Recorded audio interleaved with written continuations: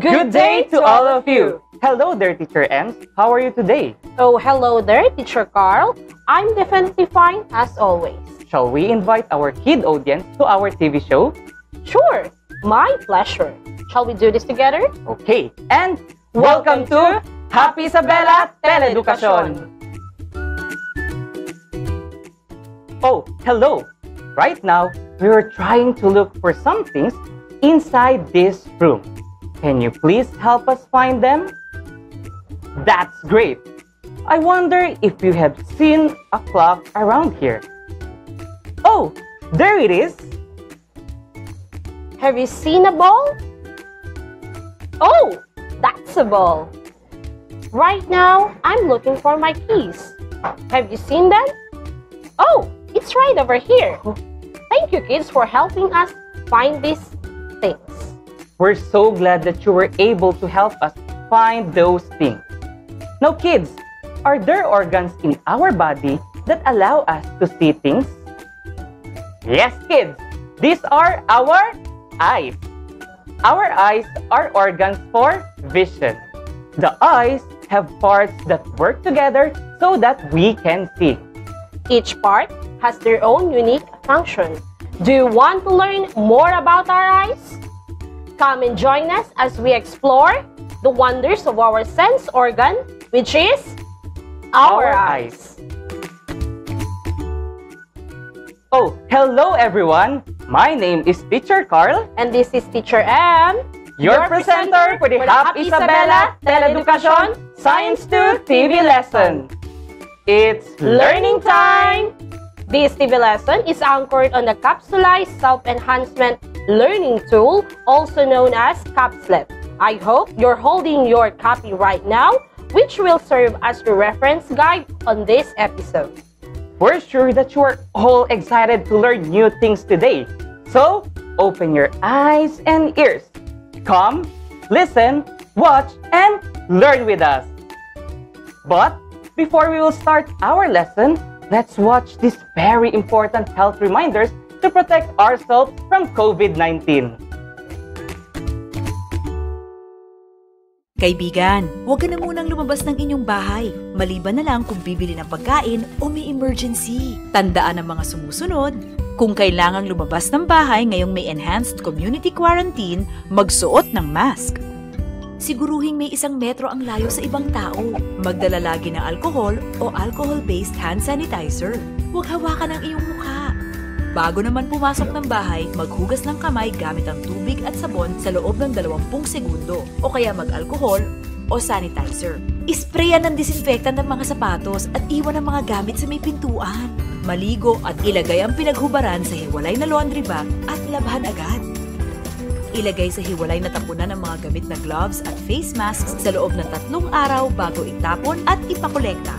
Sa wastong pag-iingat, ang virus hindi kakalat. COVID-19, kayang-kaya nating tapusin.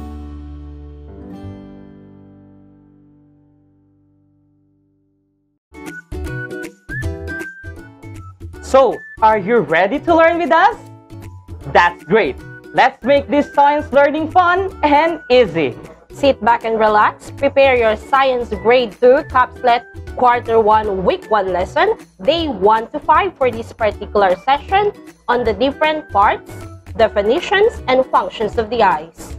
It is expected that you will be able to describe the different parts of the eyes as well as the function of each part. Children, here is teacher Sahila G. Tura from Ajibon Elementary School. She will be with us for a few minutes to help us describe the parts and functions of our eyes. Good day, dear little scientists. It's me, Teacher Sitti. As we all observe that our body has the ability to see, hear, taste, smell, and feel, we call this our senses.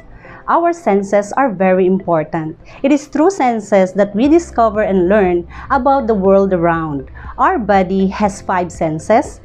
We have the sense of sight, sense of hearing, sense of smell, and sense of taste, and sense of touch. We can see things because of our sense of sight.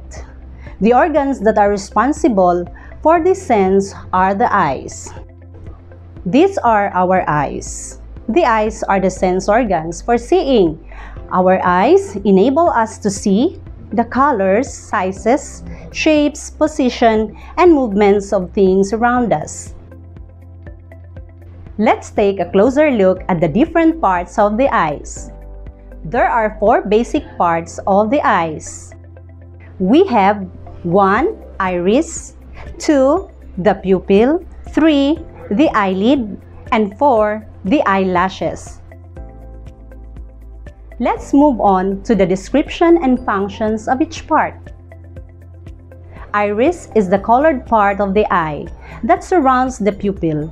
It controls how much light enters the pupil. Do you see a black dot in the middle of your iris? The black dot at the center of the eye is called the pupil. The pupil regulates the amount of light that enters the eye. Another part of the eye is the eyelid. The eyelid is a thin fold of skin that covers and protects the eye. It protects the surface of the eye. It also protects our eyes against bright light that might damage the eye. And finally, the eyelashes. These are the rows of hair on the edges of the eye. They help prevent the dust and sweat from getting into the eye. See how amazing our eyes are. By the looks of it, it seems that you've clearly understood the lesson that was just presented to you. This is Teacher Sitti. I hope you have learned something from today's lesson. See you next time. Goodbye, kids! Watching and listening to your explanations cleared the thoughts of our learners regarding the parts and functions of the eyes. Great job, Teacher Sitti, and thank you so much for helping us out in today's lesson. Our eyes are our sense organs for seeing. They have different parts, and each part has their own function and different from the other parts. If you have questions, feel free to write them down and send them to your science teacher through text or call, and I'm sure that your teacher will be very glad to answer them. Now, here are some reminders that will guide you on what to do after watching our TV lesson. Review the no portion of your capslet. I know you can do it by yourself. If not, you can ask some assistance from your parents or anyone who is knowledgeable enough to help you out. The remember part includes significant inputs for you to better understand our topic that was presented a while ago. Our TV lesson is about to end, but we're glad that you've learned a lot from us today. We'll be seeing each other again for sure. Again, this is Teacher Carl. And this is Teacher Ems Saying, science is fun. Science is great. Let's learn science in a fun and great way. Here at HAPIsabela, TELEdukasyon.